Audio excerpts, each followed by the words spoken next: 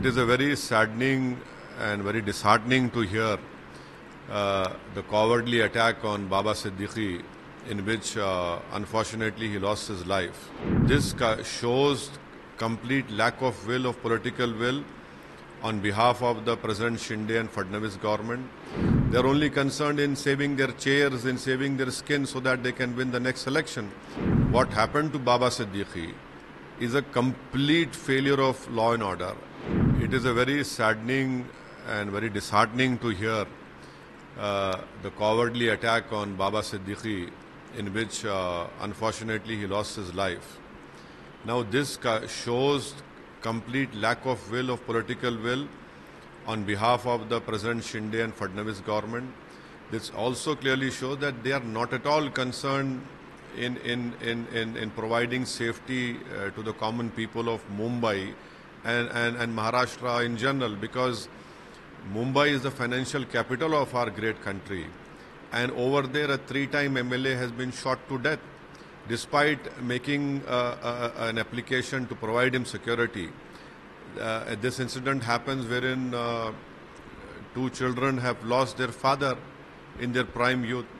This shows that the Shinde-Fadnavis government is not at all concerned in saving the lives of the people of Mumbai and Maharashtra. They are only concerned in saving their chairs, in saving their skin so that they can win the next election. But the forthcoming Assam elections, the people of Maharashtra will teach a lesson to them. What happened to Baba Siddique is a complete failure of law and order. And it really pains me that the Mumbai police has not been allowed to perform their duties and their functions. It clearly shows that the intelligence network which the Mumbai police was famous has completely collapsed. And that is why we see that ex-MLAs and a 3-time MLA who happens to be also part of the ruling alliance. You cannot protect the life of a person who was part of your alliance. What sort of message is the Fadnavis Shinde government sending to the people of Maharashtra?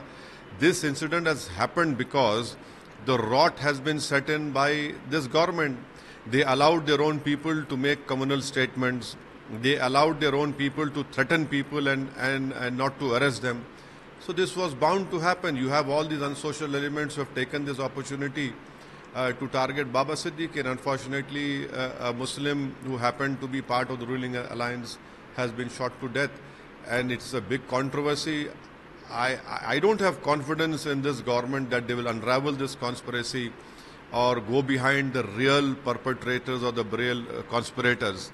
It will just be some sort of an inquiry, and in due course of time they want people to forget such a heinous murder that has been committed today in Mumbai.